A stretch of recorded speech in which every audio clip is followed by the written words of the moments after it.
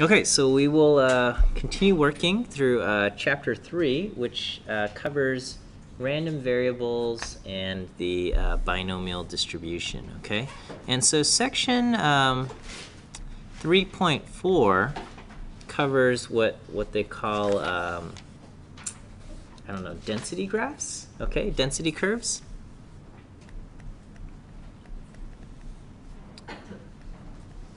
And section 3.5 covers random variables. All right. And I think it makes sense to first talk about random variables before we get into density curves, okay? And so a random variable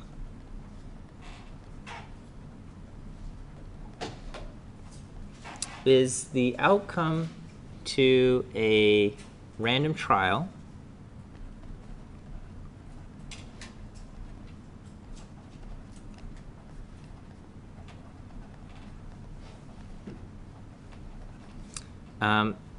and the outcome is recorded as a number, okay? The outcome to a random trial, and the outcome is a number.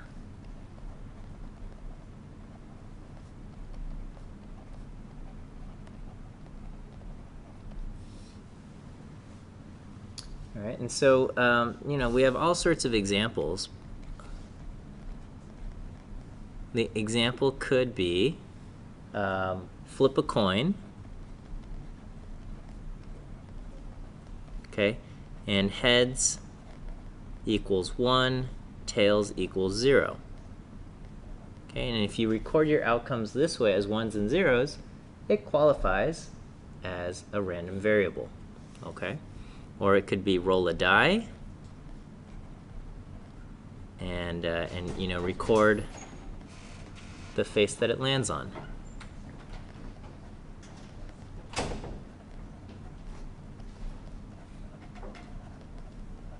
So that would be 1, 2, 3, 4, 5, 6. Okay. Or, it could be roll 2 dice and record the sum of the faces. Okay, and so your possible outcomes are 2 to 12. Okay. Other outcomes, it could just be, select a person at random.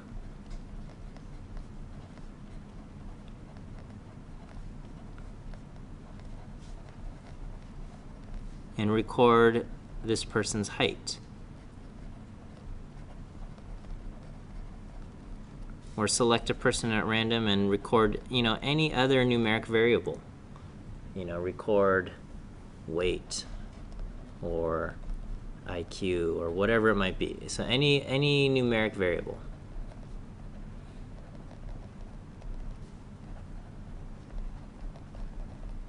All right?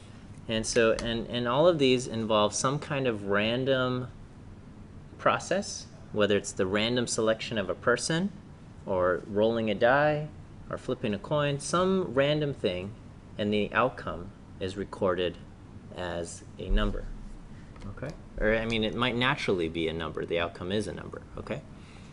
And so we could keep track of all of these outcomes. All right?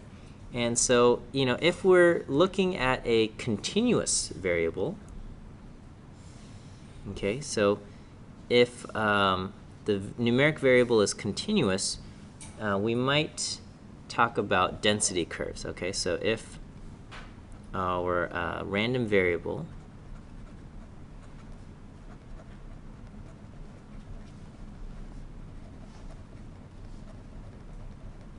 is continuous,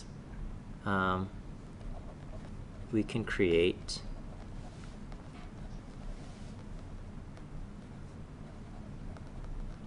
density curves, okay? And so what we could do is we could record something like, let's say we wanted to do, pick a person at random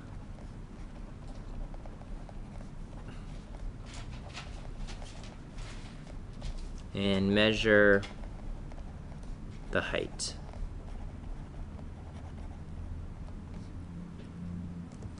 okay? And it'll be very similar to, you know, you could kind of think of the density curve that we would build up would look very much like a histogram, right? So you can imagine just gathering, you know, like 1,000 people and recording their heights, okay? And so it's very similar to that, okay? But because, you know, this is supposed to be kind of this theoretic notion of height and whatnot, I'm just gonna kind of draw a smooth curve, and I'm gonna, and I don't know if it will actually look like this, but this is what we have, okay? Why am I getting a small dip here? Or why did I choose to put a little dip there?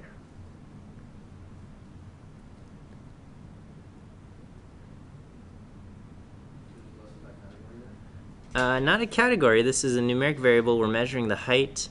The notion being, on average, men are taller than women, and so, you know, I don't know if this is if it's really bimodal or not. There's been some debate as to whether height is bimodal, but you know, on average, men are taller than women, and there might be, you know, a small dip at the height of that's, you know, kind of in between the height of men and women. So, you know, the average female in the United States is probably around 5'4", 5'5". The average male is somewhere around 5'9", 5'10". And so, you know, halfway in between there, something around 5'7". And 5'7" might ever be slightly less common than the typical male height of 5'9", 5'10", and the typical female height of 5'4", 5'5".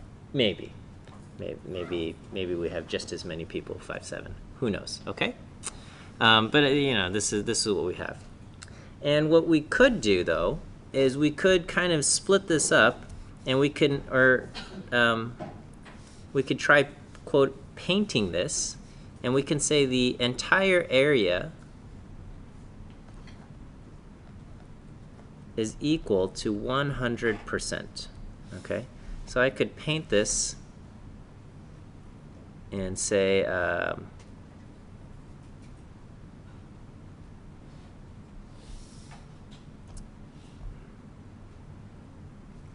what's going on here?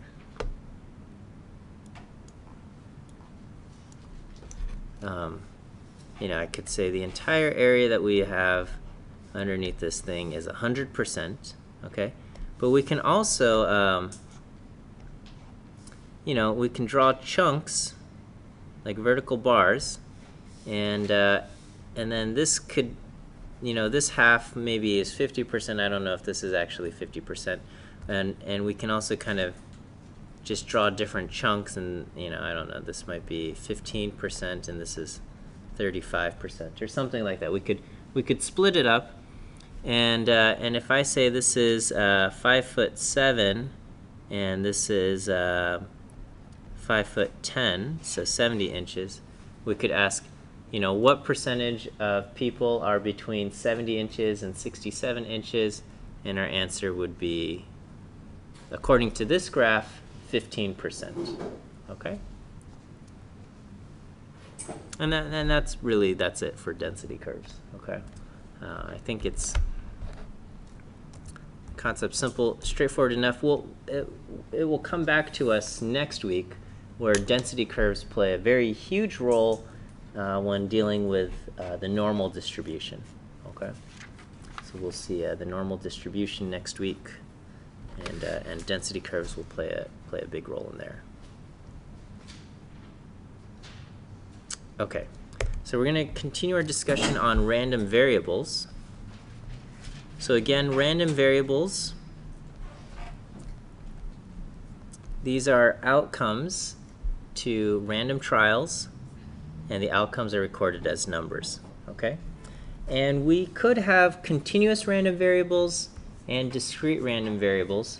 Continuous random variables, the calculations for those would involve calculus, and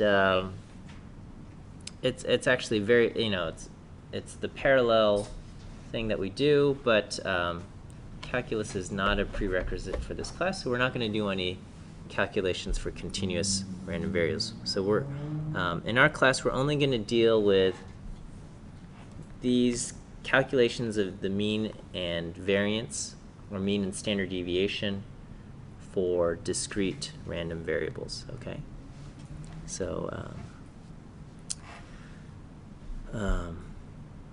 so we can find the mean and standard deviation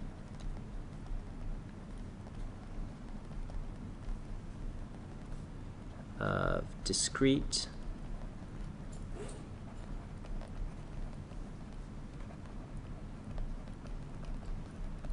random variables. Okay. Okay, and so we'll just make a silly example of something. All right.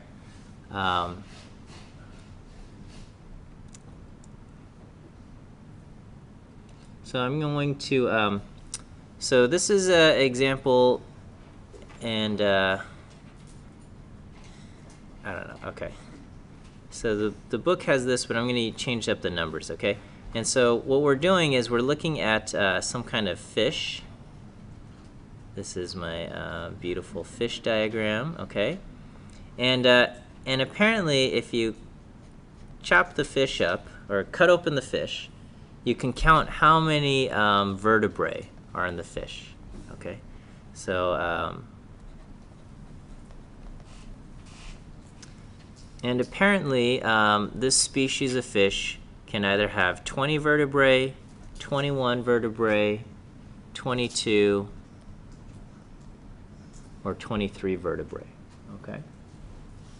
And we'll talk about the percent, and so the book has this, but I'm just changing up the numbers, okay? So I'm making up different numbers. All right, and so we'll say that a lot of fish, maybe the most common number of vertebrae is 20 vertebrae, okay? And we'll say 45% of fish have 20 vertebrae.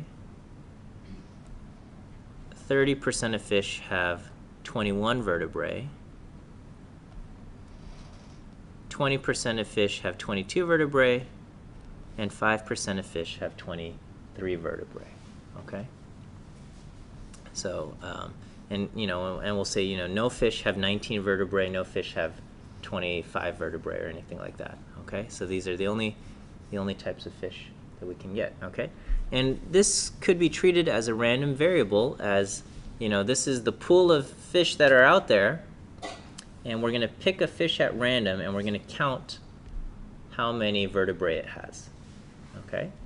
So this is, we pick a fish at random,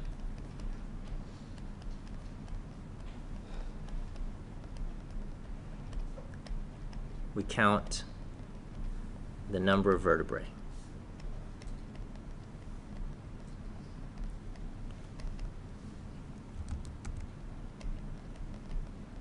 Okay? And we could ask, if we did this in the long run, what is the average number of vertebrae that we would see? Okay? What is the average number of vertebrae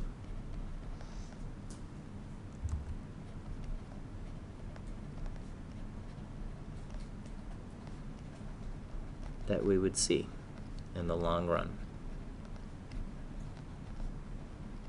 Okay? And so this concept of the average of a random variable, average or mean of a random variable,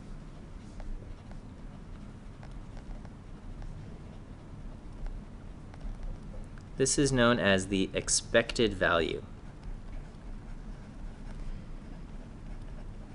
Okay?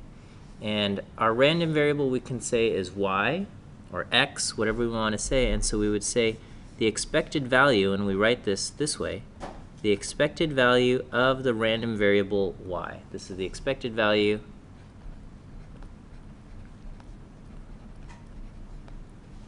of the random variable y. Okay, e of y. We can also use this symbol. This is the Greek letter mu. Okay. It's supposed to look kind of like a U with a long bar in the front, or the Greek letter for M, okay, kind of representing the mean, okay. And the formula for the expected value of y is equal to the sum of y times the probability of getting that particular value of y.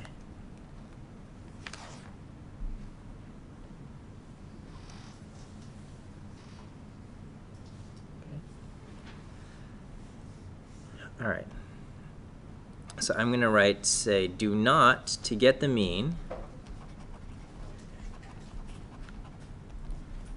do not do 20 plus 21 plus 22 plus 23 divided by 4. This will not give you the mean. This will give you 21.5, and that is not our mean. 20 plus 21 plus 22 plus 23 divided by 4, 21.5. Do not do this. This is wrong.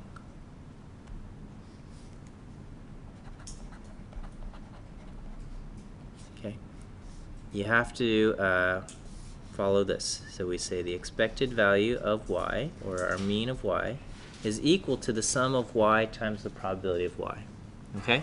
So our vertebrae, these are the outcomes. The outcomes we label as lowercase y, and over here we would turn these into percentages, and these would be the probability that y takes on each of these values.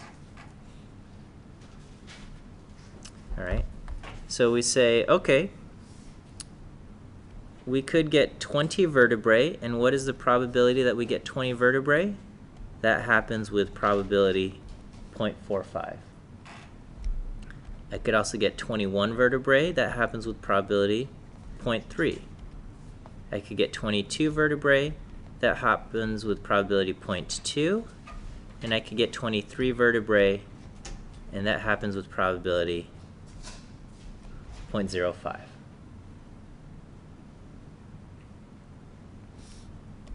Okay, and so my answer is going to be 20 times 0.45 plus 21 times 0.3 plus 22 times 0.2 plus 23 times 0.05.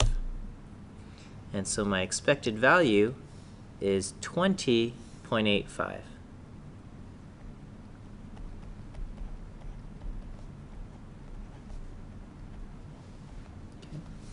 And I hope that makes sense, because if we look at the kind of the pool of fish that we have, it seems like much more fish have either 20 or 21 vertebrae, okay? And so in the long run, if I keep picking these fish at random, and I took the average of the number of vertebrae that we see, it should be on the lower end, rather than if we each of these things were weighted equally. Okay, so you can kind of think of this as like the weighted mean of our values.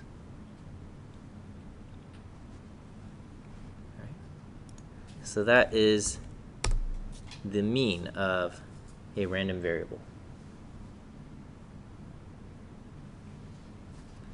Okay. Can I continue on here? Okay. We could also ask, what is the standard deviation of these numbers? So, in the long run, if I keep taking fish, again, I could amass a whole bunch of different values recorded. What is going to be the standard deviation of all of these numbers that I get? Okay, and that's the next thing. Okay.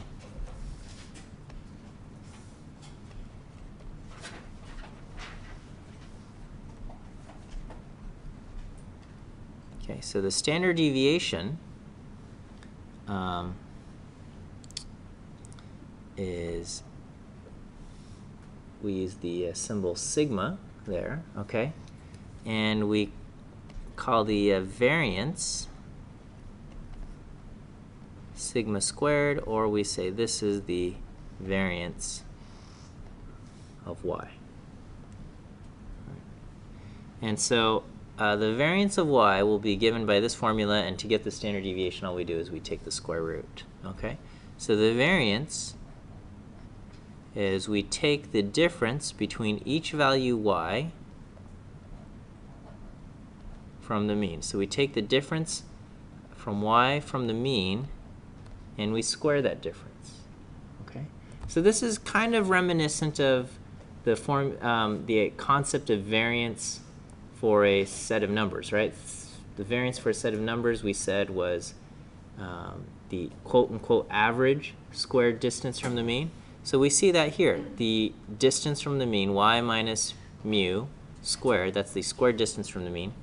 And then we're going to, instead of just adding them up and dividing to get the average, we're going to multiply this by the probability of getting each of these values.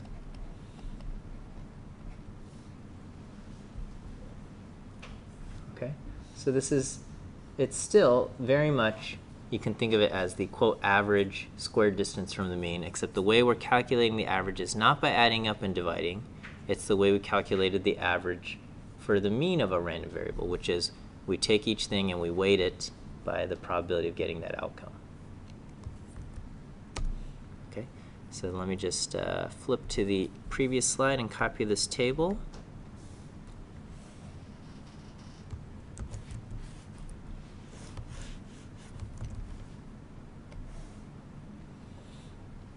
Okay, and so what we would do is from the previous, we got the mean to be equal to 20.85. So you have to calculate this first, okay? And then we would go through and we would take the distance from the mean squared and weight it. So our variance, sigma squared, is going to be each value 20 minus the mean. So we take that difference squared and we multiply by the probability of getting that value, 0.45.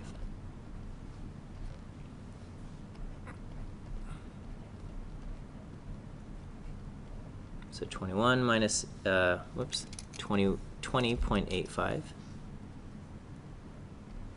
times probability of 0.3 plus 22 minus 20.85 squared times the probability of 0.2 plus 23 minus 20.85 times the probability of 0.05. Okay, so you know, we can see this getting, you know, quite cumbersome. You know, if we had if the number of vertebrae on the fish, you know, had 10 different possible outcomes, then we could see, you know, we wouldn't really want to do this by hand. I don't even really want to do it by hand, and we only have 4 answers here. But here, so I can just, you know, depending on your calculator, you might be able to type this all in one go. So I got 20 minus 20.85 squared times 0.45 plus 21 minus 20.85. So someone can try doing this on their calculator to verify the work I'm getting.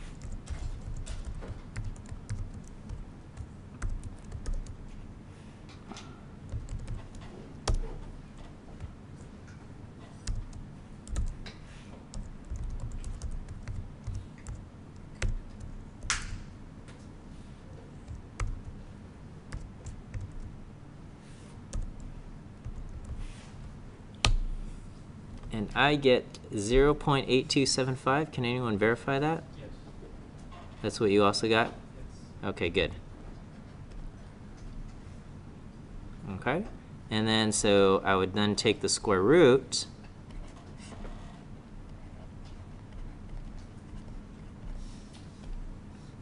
of this value and get 0.9097. And this is my, then the standard deviation of my random variable. Okay. And so this gives us a sense of kind of the mean and spread, or the center and spread of a random variable, which you can kind of just for now treat the distribution of a random variable as a histogram, okay?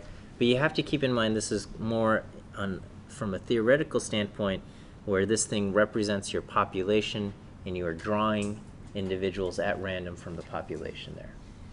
Okay? Is this feeling okay? It's just kind of a little bit of plugging and chugging along. Okay. All right, and the last topic that we're going to cover today is the binomial distribution. Okay, so there is a special case of a random variable known as the binomial distribution. So the binomial distribution is a special random variable, okay, or some random variables, follow certain patterns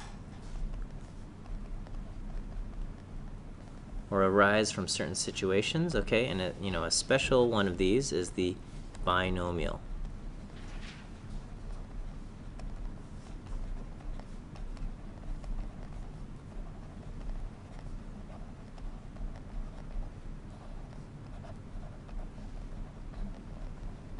Okay.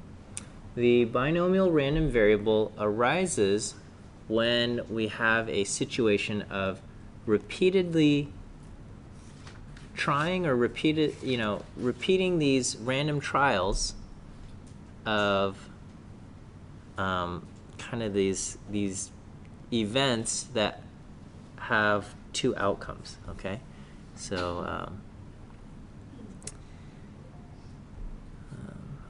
so we have a binomial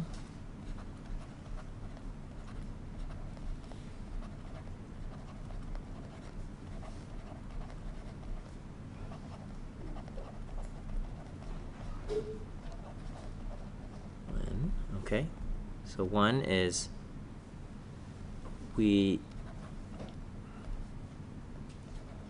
do repeated trials of a random event, or I guess random quote experiment,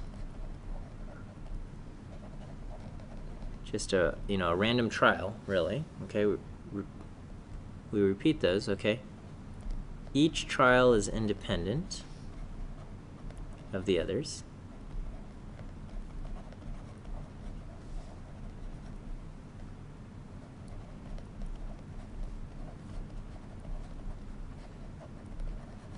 Okay, which means that each trial will have the same probability of success.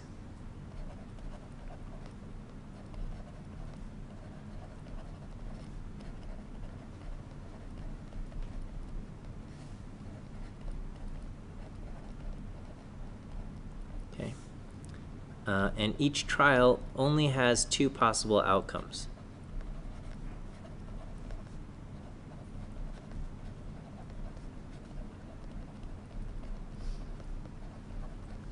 And these are arbitrarily labeled success and failure, okay?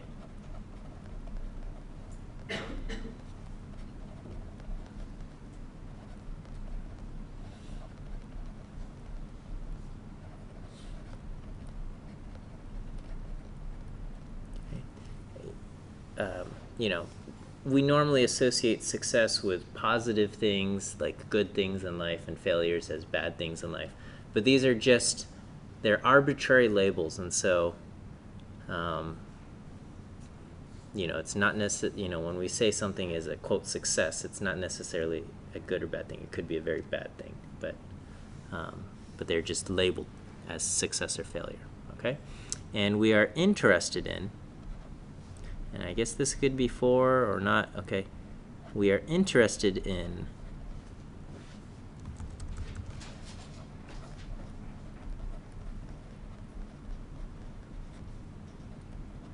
the probability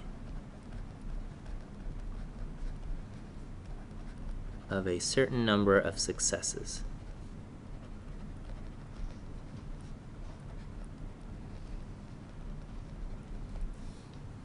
Okay.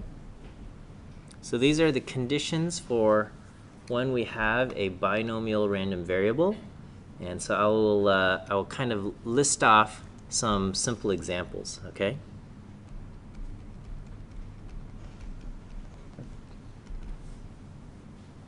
Okay, so one example is, you know, maybe our simplest case will be we flip a coin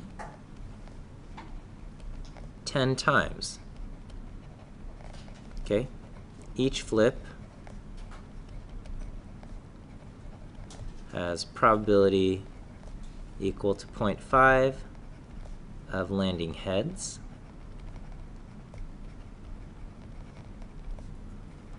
What is the probability that the coin lands heads exactly 5 times out of 10? Out of 10 flips.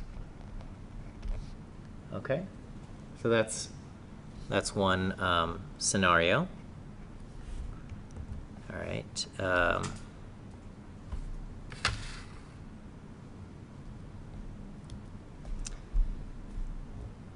just totally making up these situations. Okay, we'll say a couple decides to have 3 children. Okay, and we'll just say genetically for this couple there is a 0.52% chance, 0.52 probability of having a girl with each pregnancy. Okay, just, I don't know, making this stuff up, okay? And then we'll say, what is the probability that they have at least one girl out of the 3 kids?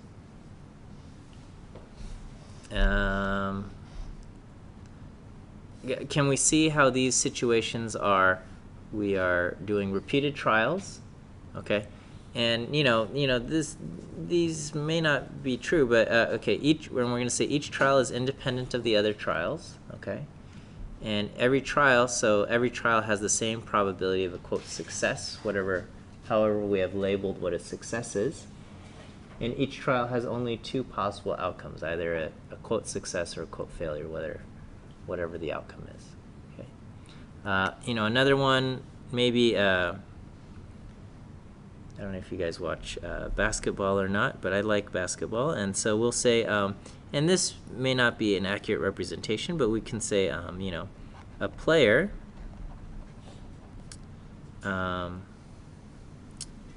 makes a free throw, we'll say 86% of the time. Okay, and we're going to say the player takes 7 free throws in a game.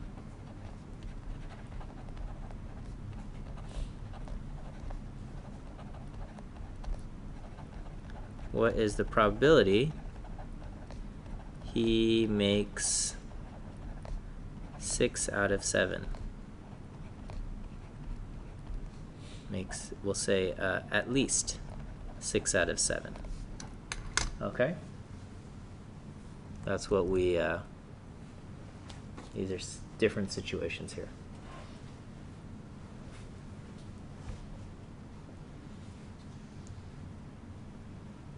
Okay. Are we okay with seeing that these are examples of binomial variable situations? Okay, so let's try the math behind for a binomial random variable. Okay, so we're gonna do I will do a very simple example. Okay, so a simple example with some kind of a biased coin, and there's argument of whether or not a biased coin actually exists, but we will say we have one. Okay, and so we will say this coin, the probability that it lands heads is 0.7. Okay, and I'm going to flip the coin 3 times. Well, here, let's 3.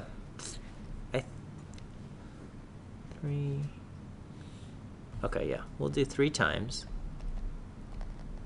And we want to know what is the probability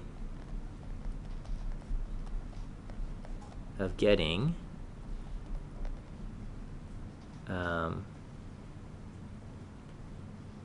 2 heads.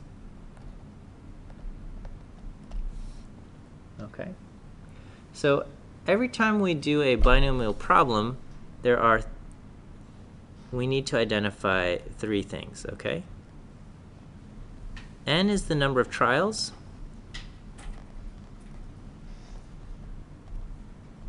P is probability of, quote, success for each trial.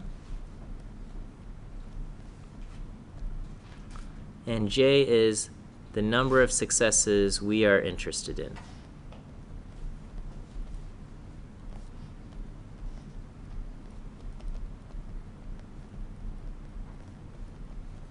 Okay, so for our problem,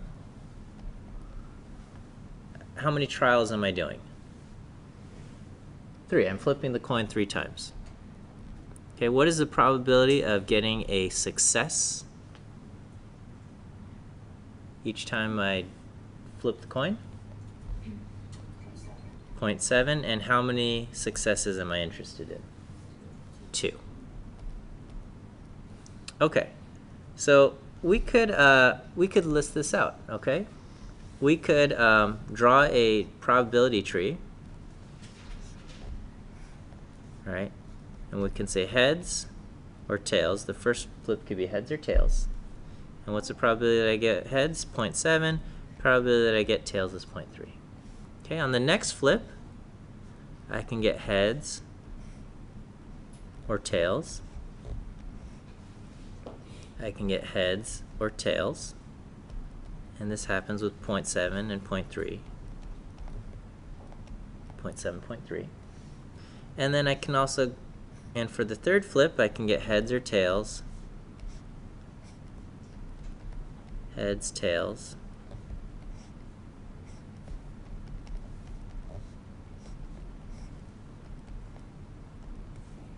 And these all are 0.7, 0.3, 0.7, 0.3, so on and so forth. Okay. All right, and then so we say, well, how many ways can I get 2 heads? Okay, and so I'm going to kind of highlight these paths. I can go heads, heads, tails, or I can go heads, tails, heads, or I can get tails, heads, heads. So these are the 3 paths where I could get 2 heads out of 3 flips, right? So I can have heads, heads, tails, heads, tails, heads, and tails, heads, heads. Is that okay? Okay. What is the probability that I get heads, heads, tails? 0.7 times 0.7 times 0.3. Heads, tails, heads is 0.7 times 0.3 times 0.7 And then tails, heads, heads would be 0.3 times 0.7 times 0.7, right? So I can follow these paths and I'd see 0.7, 0.7, 0.3, 0.7, 0.3, 0.7, 0.3, 0.7, 0.7. Okay? So what do we notice? All of these, and then I would then add these up, right? Okay, but all of them all have 2 heads and 1 tail, right? And so each outcome has the same probability. Each outcome has the same probability, which is 0.7 squared times 0.3 to the 1 power, really, okay? And how many possible outcomes do I have? I have 3 of these, so I'm going to just multiply this thing by 3. Okay? So if I were to ask you,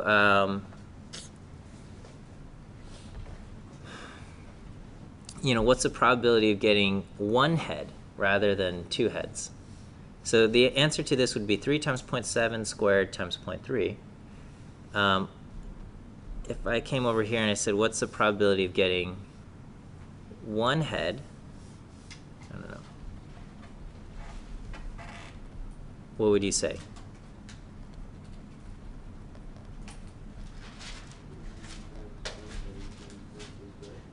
Yeah, it would be, there's going to be 3 ways, and it's going to, each one is going to have 1 head of 0.7, and they're going to have 2 tails of 0.3 squared. Can we see that? Okay. And I know there's 3 ways. I mean, I could count them up, but I mean, it just makes sense that I could just reverse the heads and the tails. And I would have 3 different ways of getting 1 head and 2 tails. Okay? And so the answer we have for this situation would be this. Is that okay?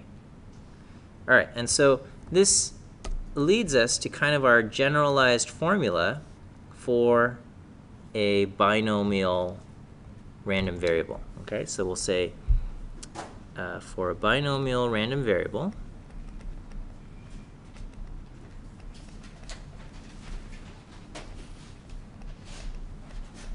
with n trials, probability of success equal to p,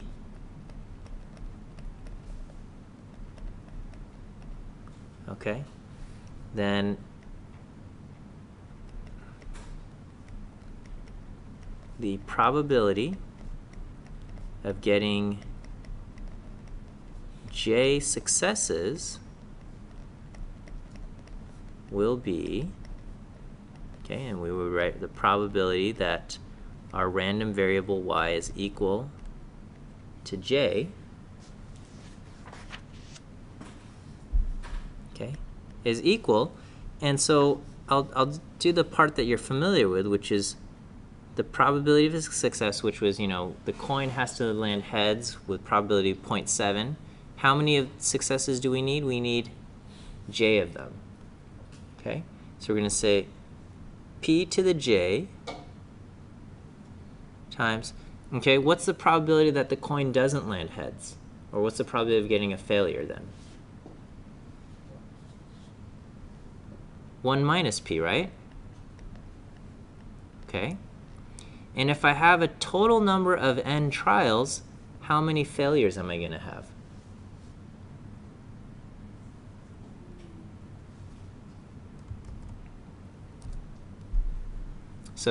So on the previous page, we said, we're flipping it 3 times, so we would have 2 heads and 1 tail, right? Okay, or if I want 1 head, how many tails do I have? I have 2. So if I'm going to have j successes and a total of n trials, how many failures am I going to have? N minus j, right? And so the only thing we're missing is the number of ways, that number in the previous page we had, there were 3 possible ways to get 2 heads and 1 tail. All right. So this, I'm going to just kind of write here, this is called NJ. This is called N choose J. It can also be written this way, NCJ. Okay. And this is equal to the number of ways, or the number of combinations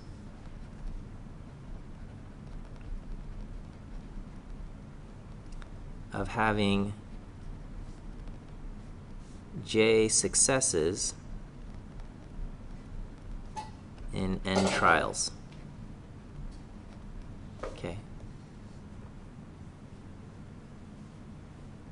All right, and the formula for N choose J is equal to N factorial over J factorial times N minus J factorial. Now, you don't have to worry about this because our calculator does this for us. Well, if you have a calculator that does it, I guess I should qualify that.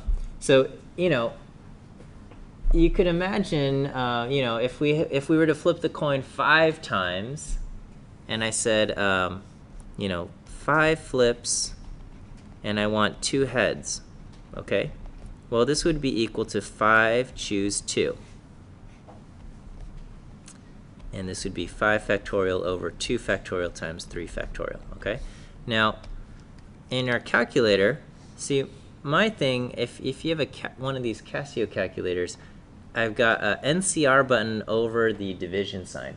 Now, you might have it, if you got a TI, under the probability, or you might have a probability button somewhere in your calculator, or a math button with a probability menu somewhere in your calculator. So on my calculator, I hit 5 and I hit Shift divide key, and that pulls up the C, and I would do 5 choose 2, and it says, oh, there's 10 ways you could get 2 flips, 2 heads out of 5 flips. Okay, on your depending on your calculator, you might have to hit like a math or probability button. Okay, and then in the menu, you probably can navigate to something called NCR, and you'd probably type something like 5 NCR 2, and when you hit equal, it should say 10. Does that work? Okay, and then what would happen if I did 5 choose 3? 5 choose 3 is also equal to 10, okay? And so this concept of choose, you can think of it this way, all right? Imagine, you know, there's 5 of you hanging out together, okay? And then you're like, oh man, I could really use some, I don't know, Taco Bell or whatever, okay? And then you say, okay, well, we're gonna send you to the to Taco Bell to get some food, and but only 2 people can fit in the car. All right. So, how many ways can you pick 2 people to go to Taco Bell? Well, you have 5 people, and you're choosing 2 of them. Okay, so you're choosing 2, and there's 10 possible combinations to send 2 people to Taco Bell to get your food. Choosing 2 people to go is also the exact same as choosing 3 people to stay behind. Okay? So 5 choose 2 will give you 10. 5 choose 3 will also give you 10, because choosing 2 to go is the same as choosing 3 to stay home. Okay? So that's what we've got going on here. And that's basically how many ways can you say, you know, out of 5 flips, we have to, quote, choose 2 of them to be successes. How many combinations are there? That's N choose J. Okay? Do we feel comfortable with this? All right, so let's try a little example here. Okay, and let's do our basketball example. So we'll say, you know, a player will make, and I forgot, we'll say 86% of his free throws. Okay. Okay, he takes 7 free throws in a game, Okay, and we assume each free throw is independent of the others.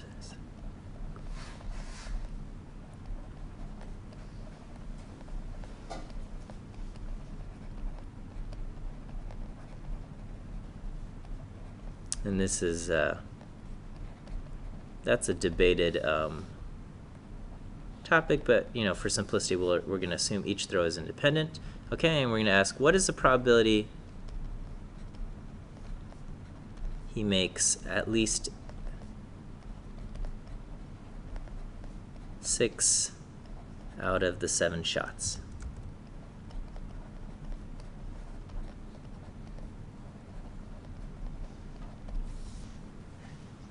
Okay. All right, I'll give you guys a few minutes to figure this out. You have 2 J's to worry about in this example. Okay. So if you're watching on YouTube, again, I'm going to pause the video to work through this. Okay. All right. So this is our formula. This is the probability that our random variable takes on a certain value, in our case J. All right. So when it says what's the probability that he makes at least 6 out of the 7 shots, okay? At least 6 out of the 7 means, we want to know what is the probability that he makes 6 shots or he makes 7 shots. Is that okay? So making at least 6 is the outcome that you get either 6 or 7. I mean, you can't have any more than that. I mean, at least 6 means 6 or more, but if you're only taking 7 shots, you can't make any more than that. Okay?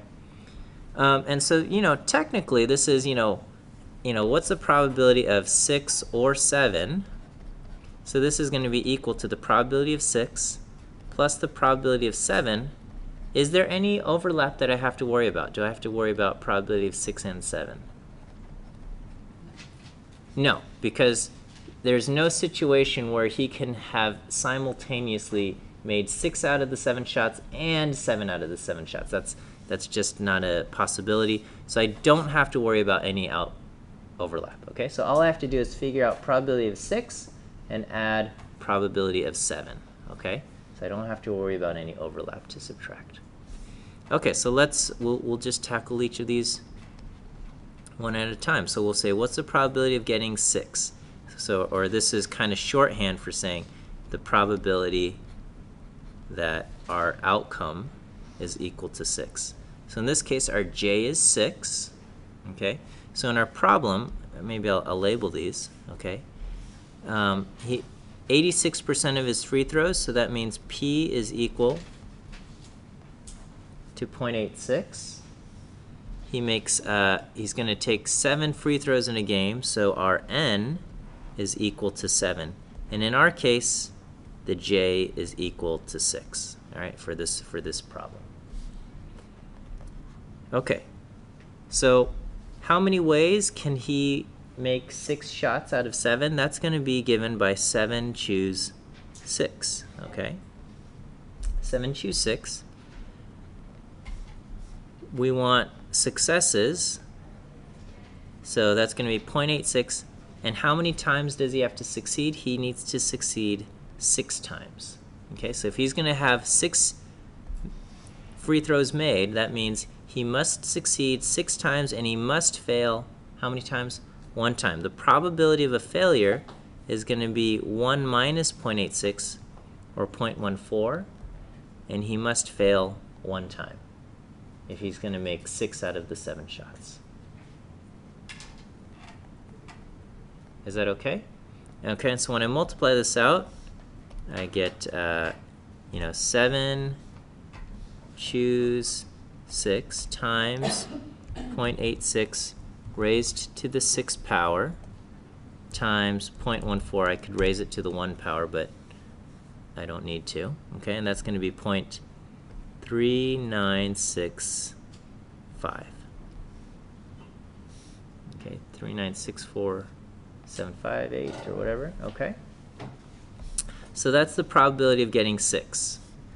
The probability of getting 7 uses the same things. P is 0.86, J is now 7, okay, so P is 0.86, N is still 7, and J is now 7, okay?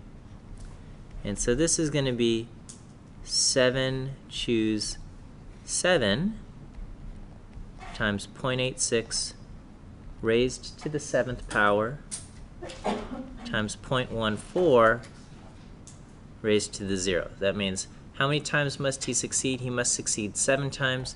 How many times must he fail? He must fail 0 times. Okay?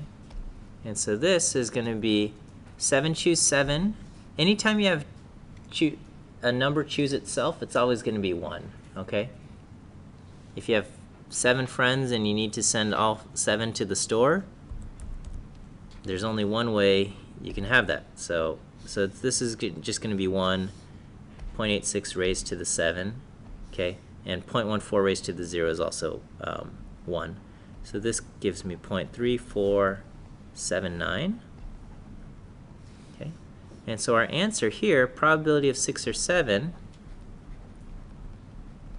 will equal 0.3965 plus 0.3479.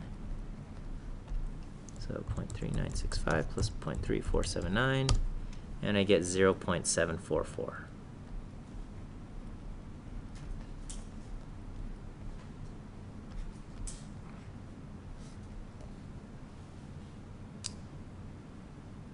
Okay. How does that feel? That feels okay? Good.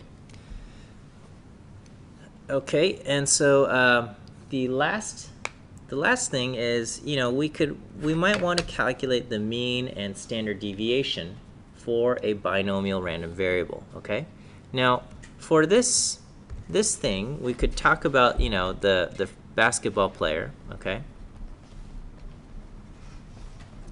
Now, if he takes 7 shots, 7 free throws, what are the possible outcomes that he could have? The outcomes are he could make all 7 shots, he could make 6 shots, he could make 5, 4, 3, 2, 1, and it's also possible that he misses all 7, right? Okay, so these are the possible outcomes, and we could find the probability of each outcome. Probability that y is equal to j, right? And from our previous slide, we know that the probability of 6 is 0.3965 and the probability of 7 is 0.3479. Okay, so this is 0.3965 and this is 0.3479. And we could go through the math and calculate all of these other values. It would be rather tedious for us to do, but we could do that. Okay? And once we have this table of all the outcomes and their respective probabilities, we could apply our earlier formulas to calculate the mean and standard deviation. Does that kind of make sense? Now, that would be a long process, okay, to get our mean and standard deviation, but it would be one way to do it, okay? So, you know, I could say, you know, we could calculate each of these probabilities. Okay, and then we could then use, you know, the expected value of y is equal to y times the probability of y equal y. So, you know, our earlier random variable formulas.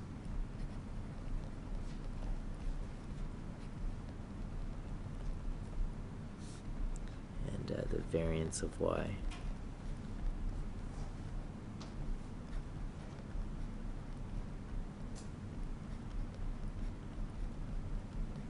Okay, but this would be tedious.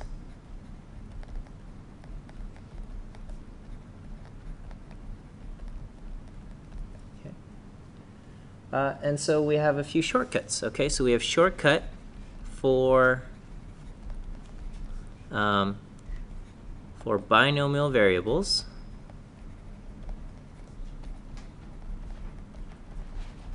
the mean, the expected value of y, which is our mu, is equal to n times p. And I think that makes intuitive sense. That, you know, if you flip a coin 100 times and the probability of heads is 0.5, you're expecting 100 times 0.5, you're expecting around 50 heads. Okay? The standard deviation, okay, our sigma, is equal to the square root. This one, not as intuitive sense, but it can be proven that this is the case. It's n times p times 1 minus p. Okay, so these are shortcuts for getting the mean and standard deviation of our binomial random variables. So, you know, let's just try this out. When we had n equal to 7 and p equal to 0.86, our basketball example, the expected number of baskets that we can expect would be 7 times 0.86. We can expect an average of 6.02 baskets made. And the standard deviation will be 7 times 0.86 times 0.14.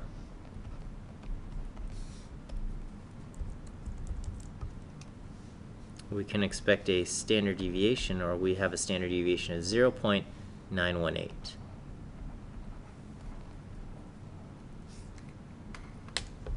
Okay, so these are our mean and standard deviation of a binomial random variable there.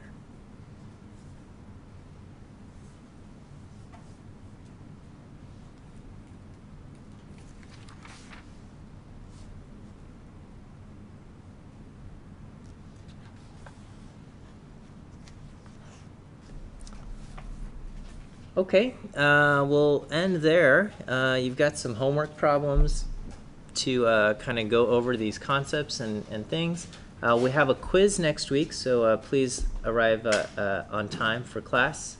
And I have details on you know, what kind of topics you can expect on the quiz posted on the course webpage. Okay, so we'll see you guys next week. Have a good week.